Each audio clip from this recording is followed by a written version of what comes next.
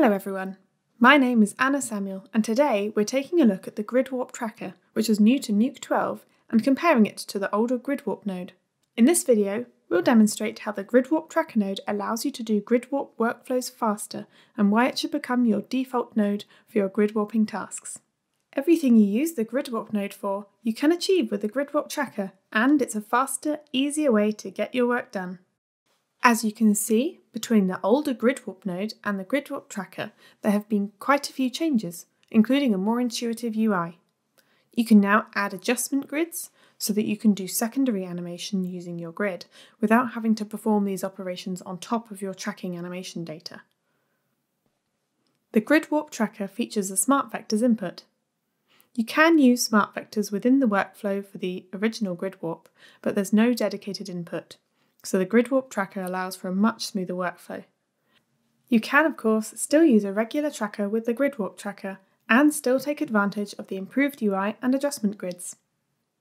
There's also a new Python tab, providing you with even more possibilities. GridWarps are normally used to add deformations or distortions, or perform morphs between multiple different plates. With the older GridWarp node, we had to go through a lot of 2D tracking or manual keyframing just to make sure the grids would move with our object.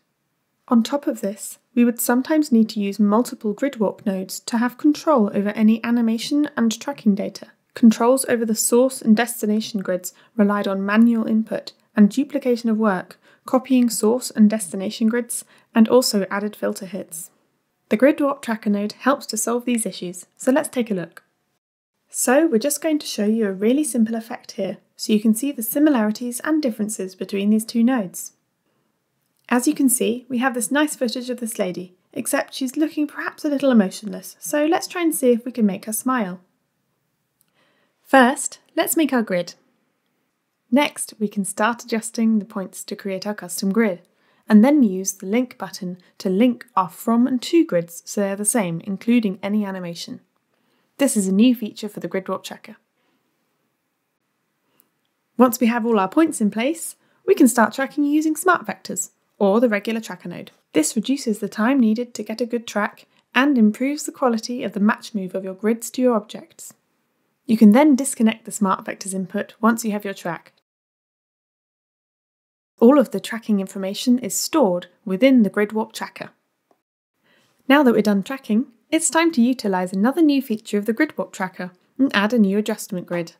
This allows you to perform your warps and secondary animation on a new grid without overwriting your existing tracking animation.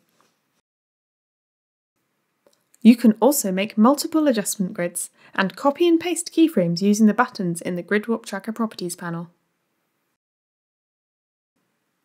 Well, I hope you enjoyed this video, showcasing the best parts of the GridWarpTracker node and how it can streamline your warping workflows. Happy comping!